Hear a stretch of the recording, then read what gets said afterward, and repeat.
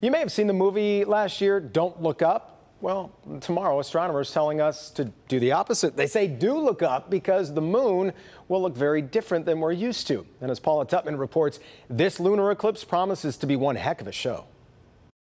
Well, we missed the last lunar eclipse because that was back in May and we didn't have great weather for it. The weather this time is supposed to be amazing. Of course, we know that eclipses tend to have an historical bad rap through the ages, but now because of science and we know so much more about them, now they just have a cool factor.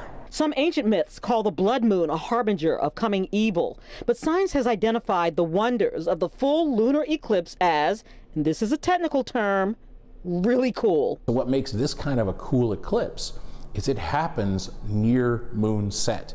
So the moon's going to be heading towards the horizon. So we may be afforded the luxury of seeing a fully eclipsed red moon that looks enormous because it's going to be close to the horizon. Mike Narlock, the chief astronomer for Cranbrook's Institute of Science, walks us through the wondrous 85-minute sky show tomorrow morning. This line here represents the penumbra, which is a fancy way of saying it's a very, very light shadow. Once it hits the umbra, this is the dark part of the shadow.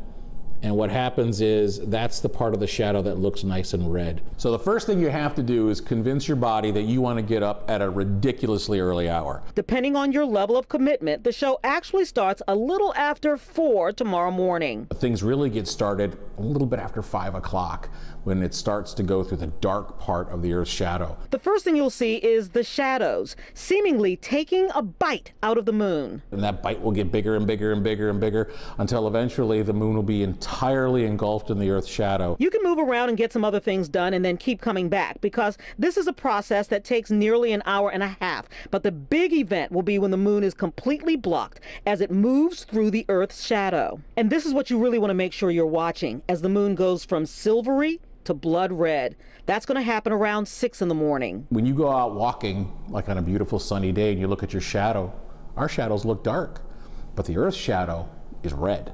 So when the moon, the big bright silvery moon, goes through the Earth's shadow, it's going to go from that silvery white color to a deep red color. By 7:30, the moon is set and it is done. Okay, so of course what you're looking at right here is the dome of the observatory here at the Cranbrook Institute of Science. You don't need all of that because this is a naked eye event. So unlike a solar eclipse where you cannot look directly at it, this is a lunar eclipse and you can look directly at it. The only equipment you really need, so you don't need any fancy equipment, are your very own peepers. However, Jason, if you do decide you want to use binoculars or a telescope, you do need to make sure you have a specialized moon filter because of when you amplify the image, you amplify the brightness and that could be damaging. Best to just look at that great big fat red moon with your own eyes because it is supposed to be spectacular. Yes, Paula coming through with the science. With a big fat red moon. Yeah, bring it in. There you go. Good stuff. Thanks, big Paula. Big fat red moon. You got a little energy, right? Fantastic.